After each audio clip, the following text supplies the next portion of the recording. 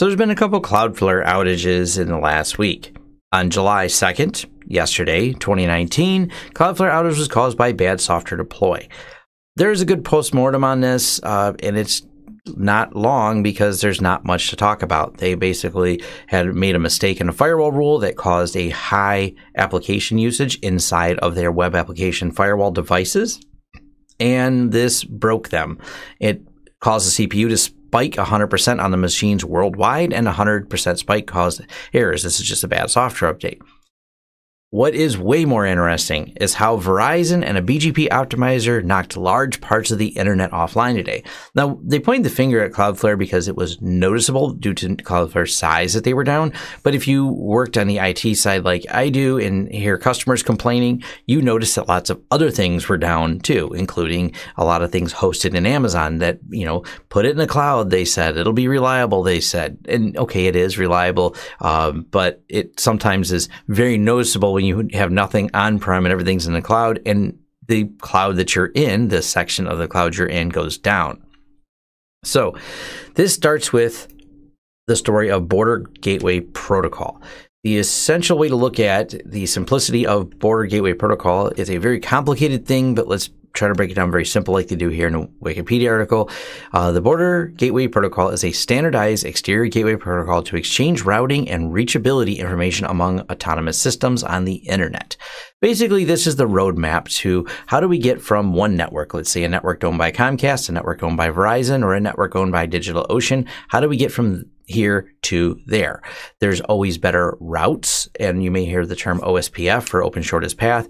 The goal is I need to get to, let's say, the Lawrence Systems Forums, and you're on a Verizon network. There is a series of steps that networks and steps that it needs to follow, and Border Gateway Protocol is that map. Now, this map gets updated constantly. It changes all the time because, well, there's always systems moving around. IP blocks are owned or bought or sold by companies, et cetera, et cetera. So it's a really important critical protocol. The fun part about this is where everything goes wrong with BGP is it's an old protocol based on trust. We trust that Verizon will look at the routes sent to them before they advertise them back out as, yeah, this is the best route across our network or across any network, and publish them properly. And any of these companies should be doing that. So let's give you a couple of visualizations here. This is what Verizon looks like. So this is AS701. Everyone's assigned an AS number to understand how they're connected in the autonomous systems. And I'll leave links to this. This is kind of fun to visualize this. This is just the Verizon network. This is just all the little pieces and nodes that are in there. And if it looks complex, it is. So as much as I said BGP is a roadmap, these are what the roads look like that are between all the machines. This is just inside Verizon's network. This is the internet. And when you look at the number of routes on the internet, you're like, wow, the interconnections are amazing. And you can pick any one of these in here. And these all represent different companies, different places that have routes. Let's just pick one. And here is the pathing for this little section here. And it goes to a bigger path, which gets here. And these are how those hops go out. So you hop from this system to system and get into where you want to go. So it's fun to play with and kind of get an idea. And now you get a better idea of also the scale and scope of what we're doing with. So Verizon being a fairly large piece of this network, they have a big part to play because a lot of data transports across Verizon to get to other networks. Here is the little company and their little network that, I say little, it's still way bigger than my network, but still in concept, it's not too many routes that they own, and this is where the mistakes were made.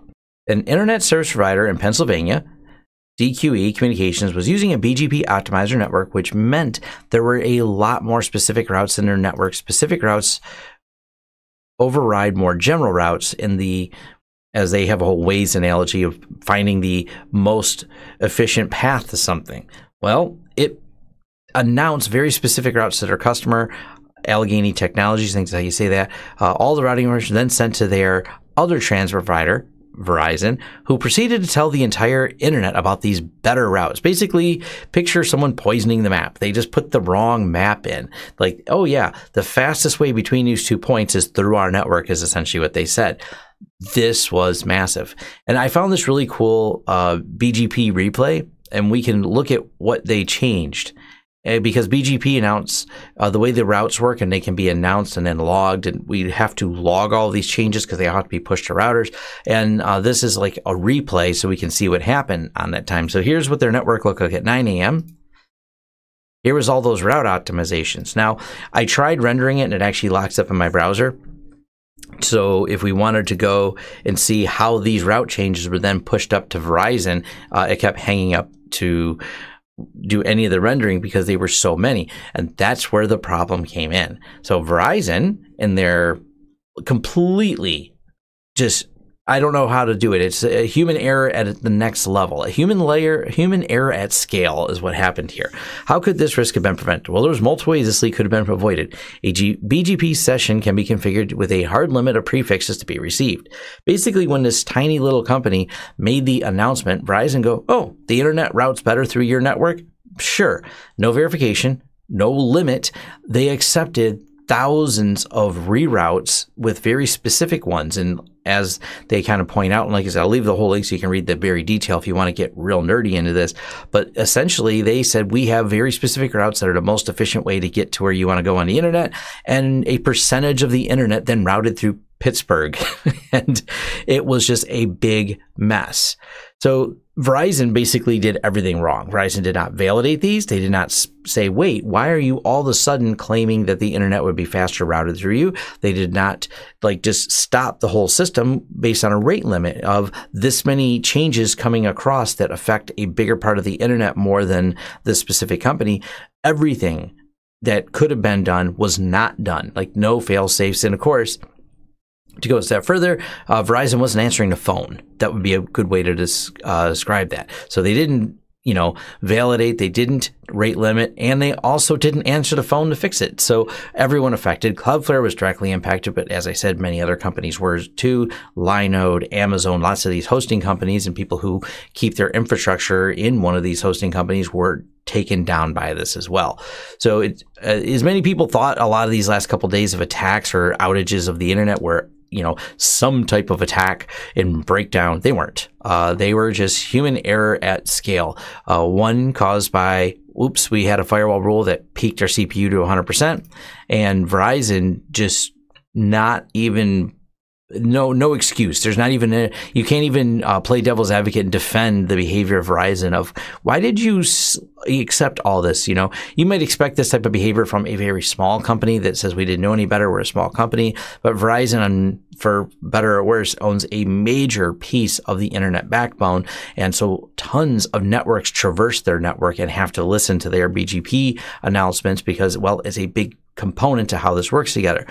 The other flaw is the fact that BGP is still, generally speaking, based on trust. It's a matter of time before more people, and there has been small incidents in the past where people have abused BGP to announce routes to try to, do things nefarious. But most of the BGP outages, and I'll leave links to a couple other times I've talked about this, have been just massive amounts of human error at scale due to the scale and size of Verizon. So I'll leave links so you can read about all this if you want to dig in further, play with the visualization. This is kind of fun to look at and kind of get ideas of just the scale and scope of the internet, which is just outstanding and amazing and fascinating that it all works at the same time. I have several friends that work directly with dealing with BGP routes and stuff like that. They're always fun and interesting to talk to because they say just, they facepalm about what they do with their job. They're just like, you don't know how bad this is. Like, we have to stop stupid all the time. Like, someone gets in there and never let the new guy do BGP. It just goes very wrong, and using an optimizer to try and do it, because we do need more automation tools to optimize these, but they still have to be vetted because the stakes are high. The internet's become an integral part of how we do business and how we transact things online and how we talk to each other online. So when this all goes wrong, it affects all of us in a very bad way. All right, I'll leave links to all this so you can do some more reading. It's a fun topic to dive into, and have fun with it. Thanks. Thanks for watching. If you like this video, give it a thumbs up. If you want to subscribe to this channel to see more content, hit that subscribe button and the bell icon, and maybe YouTube will send you a notice when we post. If you want to hire us for a project that you've seen or discussed in this video, head over to lawrencesystems.com, where we offer both business IT services and consulting services, and are excited to help you with whatever project you want to throw at us. Also, if you want to carry on the discussion further, head over to forums.lawrencesystems.com where we can keep the conversation going. And if you want to help the channel out in other ways, we offer affiliate links below which offer discounts for you and a small cut for us. That does help fund this channel. And once again, thanks again for watching this video, and see you on next time.